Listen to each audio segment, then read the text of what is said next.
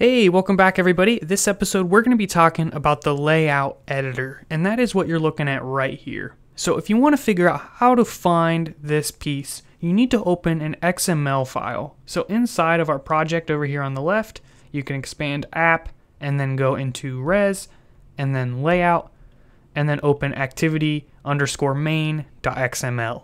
Now this is an XML file. Now if you've ever seen XML before, it's a markup language and you're probably thinking it doesn't look like this. This looks like a user interface. Well, what this layout editor does is it actually will show us the visual of what the XML will look like. So if you want to see what the actual XML is, there's this little button down here at the bottom that says text. So this is what XML actually looks like. And yeah, it's kind of ugly. I don't really like XML, but it serves its purpose. It's basically a way to structurally lay out an application. And this is the default XML. And as we modify our activity or our page, this XML will be updated with new content. So you can see in here, one of the items in here is this text view. And that actually refers to this hello world little text section right here. So inside of our activity, you can go back by clicking design. Inside of our activity, you can take this, you can drag it around, and you can change different attributes of this thing over here on the right, and that is all going to be represented inside of the XML. So if I can give you a little bit more space, you can see it has this 464 here.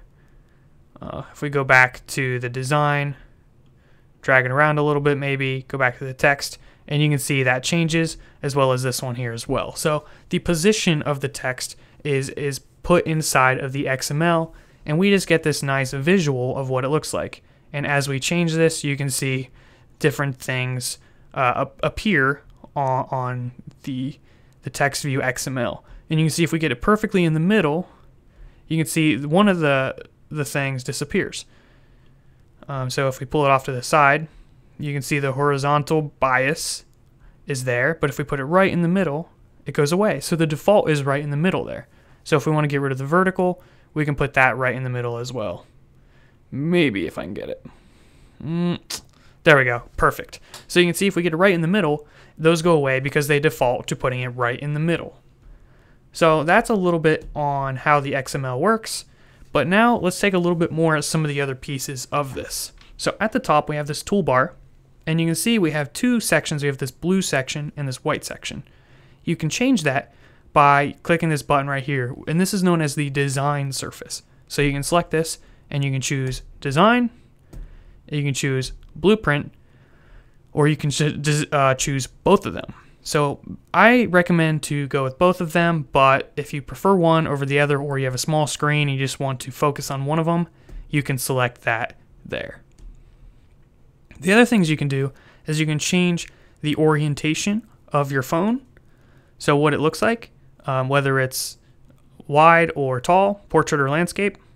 You can change the phone to view it on. So we could go to the Pixel 3a if we want to see the shape of the same as the emulator we downloaded.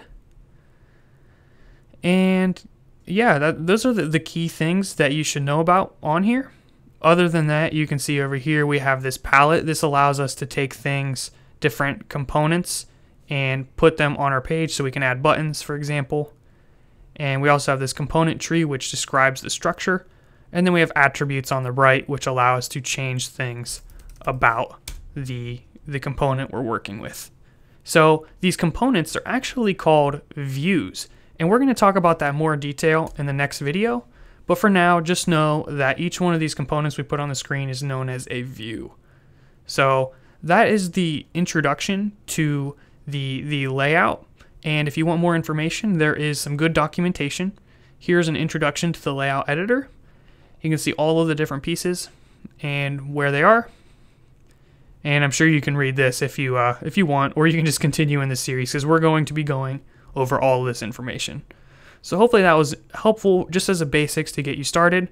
The main thing you need to know is that these things are called views. Each of the views have attributes or things to describe them. We can configure those there.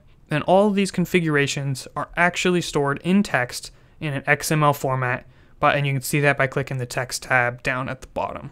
So hopefully that gets you started. Thank you guys for watching. In the next episode, we're going to go in a little bit more detail with these views and as well as layouts. So be sure to check that out, and I'll see you then.